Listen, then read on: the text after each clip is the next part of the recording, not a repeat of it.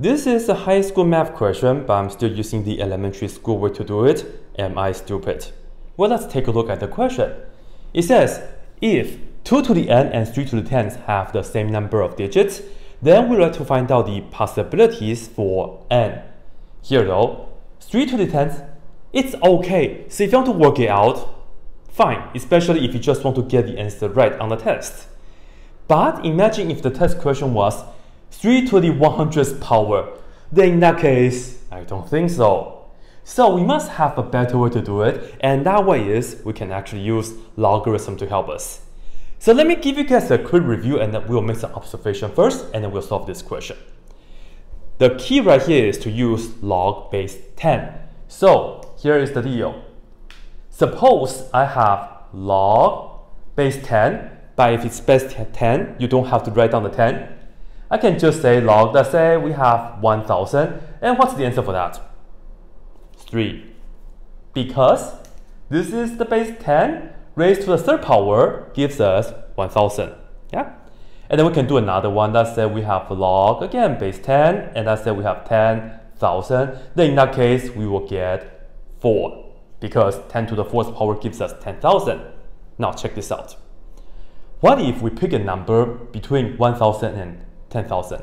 Let's say 2591. And I'm just going to take log base 10 of this. Let me ask you, what will the output be? Well, the answer is, it must be 3 point something. And the reason is because log is an increasing function, and you see this number is in between of this and that, so that means the output must be in between of this and that. But here, we are not trying to figure out precisely how big this is. We are trying to use the result right here to tell us how many digits that we have right here. And the key is, if we see 3 point something here, that means this number inside must have 4 digits. Likewise, if you pick another 4-digit number, let's say log and then 5000, yeah, and you end up with 3 point something as well. Log of 4 digits, let's say 9997, you will still end up with 3 point something. The moment you start with a 4, then you will have 5 digits here. Alright? So keep that in mind. This is what we are going to use.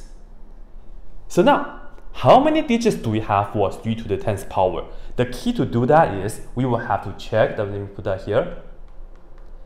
3 to the 10th power, but we have to take log base 10. Yeah? First thing first, we can put the 10 to the front and it becomes a multiplication, because that's one of the properties of logarithm, and this is equal to 10 times log base 10 of 3. And now you might be wondering, how are we supposed to figure this out? I will tell you the way that we do it in Taiwan. Log base 10 of 3 is some number that you have to remember for the high school test. Yeah. So this right here, I will tell you, it's about 0.477. Okay. Log base 3 you have to know. Log base 2 you also have to know. No, log of 3, log of 2 you have to know. Yeah. And then, but anyway, let's just continue from here. So do 10 times that. Okay. So if you do 10 times this, it will give us 4.77 something.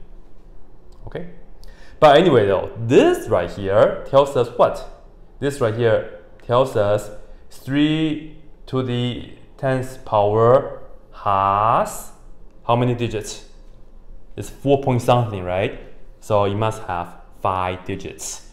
Again, if it's 4 and 4 point something, we have 5 digits. So 5 digits.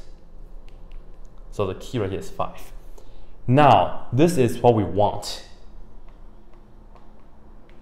We want 2 to the n also end up with 5 digits.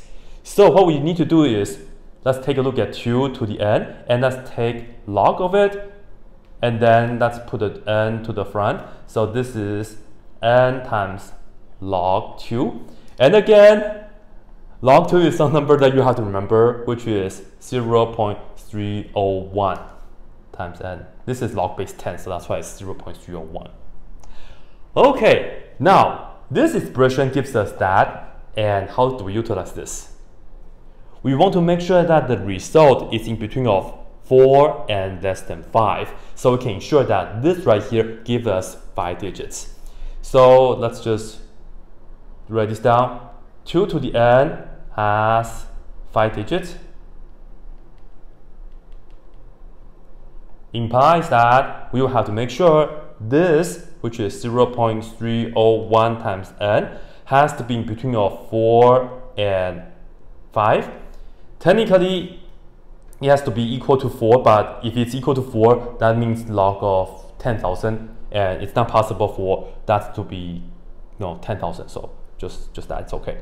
And now you can just use the answer choices, or you can divide 0.01 on both sides, but use the answer choices or just kind of think about it, it's easier. So the first number, if you put 13 for n, 13 times 0.3, like, oh, 1 doesn't really matter. If it's 13 times 0.3, that's 3.9. That's less than 4, so that's not what we want. But if it's 14, 14 times 0.3 is 4.2, so it works. If it's 15, 15 times 0.3 is 4.5, it also works. And then 16 times that is 4.8-ish, right? So it still works.